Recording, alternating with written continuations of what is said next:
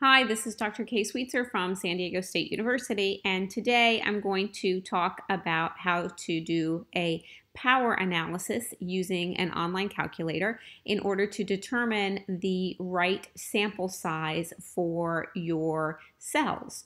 So, ethically, there are a few reasons why you might want to track your sample size. Take, for example, if you are doing some sort of medical type of experiment and you are either administering as a treatment a experimental drug, or as an alternative treatment you are withholding treatment for a particular drug. In cases like that, you don't want to oversample your population, because while you have accepted a minimal degree of risk, you certainly don't want to put the population at any additional risk more than you need to in order to gain the knowledge that you're seeking. And so you want to be really judicious with regard to making sure that you're only filling your experiment with the right number of people per experimental cell. In the social sciences, a lot of times we actually have to pay for our research subjects. And so in those cases, you want to be very frugal with your budget, and you want to make sure that you're not wasting money on extra subjects when you don't necessarily need those subjects. And so by doing a power analysis in both of these cases, you are going to be able to see how many people you need per cell size. This is also helpful in a survey to find out how many total people you might need to fill out your survey.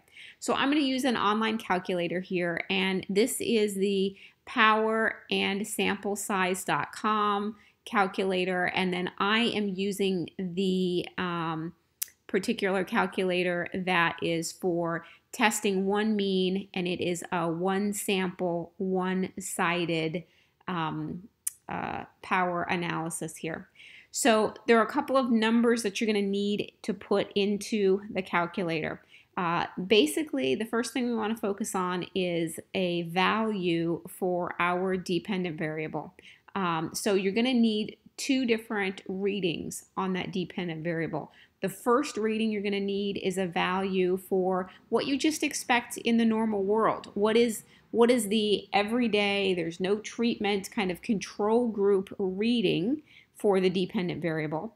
And additionally, what is the standard deviation that goes along with that? And then also, what is the observed mean in your current group of the folks that you're looking at? So I have a data set where I did a little experiment here, and I'll go ahead and show you what the different cells are in this particular study.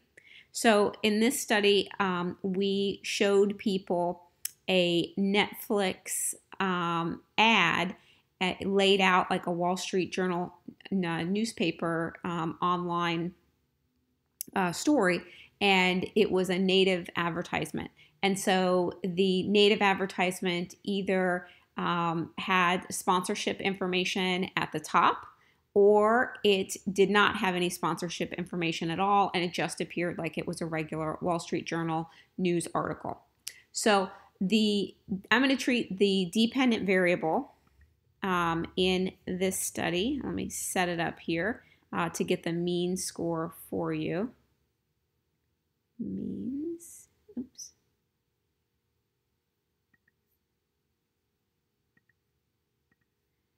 So if I come down here, I'm going to make this variable that I have that's called perceived selling and persuasive intent, cell intent, as my overall variable that I'm going to try to use as my dependent variable. All right, so what I want to do is I need to get a mean score not only on the overall worldview, which will be the the ad without sponsorship. This is like what we would expect just in the general world, or what the ad would be like with the sponsorship, which would be this particular data set. So because I only have 2 cells here and I need a mean score on each, I'm going to run a t-test really quickly, because that's going to be the best way to figure out what each of these things are. So I have cell over here in the grouping variable. I defined the groups as 1 and 2 for cell 1 and cell 2, and then I have set up here my cell int as my test variable. Okay, so what I'm really concerned about is my mean score and my standard deviation here. So I'm going to kind of pull this one right down here, and then I'm going to pull the calculator where I can just put these guys in at the same time. So I was saying that my normal worldview, what I would expect overall would be the native ad without the sponsorship. So that's the sort of everyday mean. This is what we would expect. And then the standard deviation goes right here in the standard deviation, and the standard deviation will be plugged in right there. And then I'm going to put in the, if we say that this newspaper article is sponsored by Netflix, then what is the mean that we see for that? And that is going to be the null hypothesis mean. So I have plugged in here into my power analysis sample size calculator. I'm plugged in my everyday world expected sort of control group mean and its accompanying standard deviation. And then in the middle for the null hypothesis mean, I've plugged in what my treatment group is observing at the moment. So I'm going to leave the power, and I'm going to leave the type 1 error presets that they have set up in this calculator in there, and then I'm going to press calculate, and then sample size. It tells me I need 47 people per cell.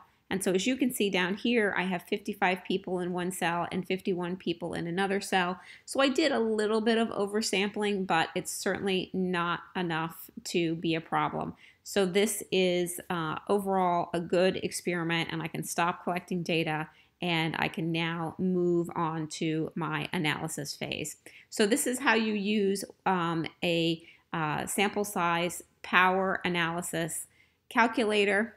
And to do this, of course, you need the mean of the expected mean of the dependent variable along with its standard deviation, and then the actual observed mean of your particular treatment group to go in the null hypothesis there. And so that is how we calculate this. Happy sampling!